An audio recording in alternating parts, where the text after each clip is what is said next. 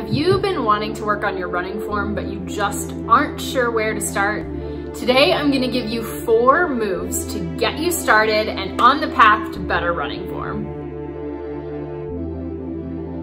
One of the keys to better running form is not overthinking it. So I'm gonna give you some drills that really help your brain and your body get connected so that it can do exactly what it's supposed to. These are short and fast. If you like this, make sure you are hitting like below. Tell me you want more stuff like this.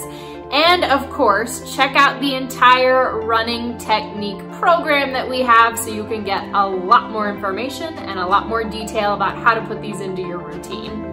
Up first, we have the lean. So a lot of people have heard about the lean in terms of helping you fall forward and to run faster, but we do it wrong. So this is a really small movement. The lean is coming from your ankles. So what you'll see here is a slight lean forward. The heels are staying on the ground. We hold for just a second and then come back up straight.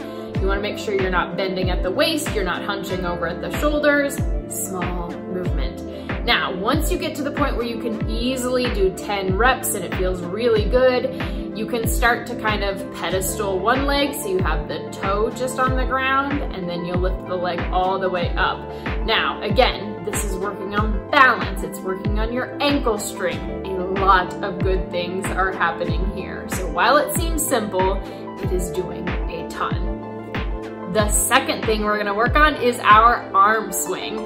So one of the issues that we have as runners is when your arm starts crossing the midline of your body, it actually causes your hips to start twisting and it leads to hip pain, low back pain, all kinds of issues. Plus, we want all of our momentum going forward. So think to yourself wrist to elbow. That's where you're kind of seeing your arm hit on your waistline, wrist to elbow. Again, you may see sprinters with a bigger arm swing, and that is because of the amount of force and propulsion they need. As distance runners, we try to economize movements, right? Next up, we are moving into a drill that is all about helping you to prevent overstriding. So it's really hard to just tell yourself not to overstride. Instead, we need to get our brain really used to the idea of our foot landing underneath our body. So we're doing a march, and what you'll notice here is the knee is not kicking behind me. It is not coming 90 degrees in front of me. It's coming in front of me, but you can see that ankle, it's kind of coming up like I'm doing a butt kick. So not the traditional butt kick, but if that ankle, flexibility all the way to my butt, it would be kicking it. So really look at the form and the technique here. If you can just practice this repeatedly before your runs, it will start to ingrain in your brain the idea that you want your foot landing under you. This is what's gonna prevent that knee pain and really help your glutes to fire and give you power.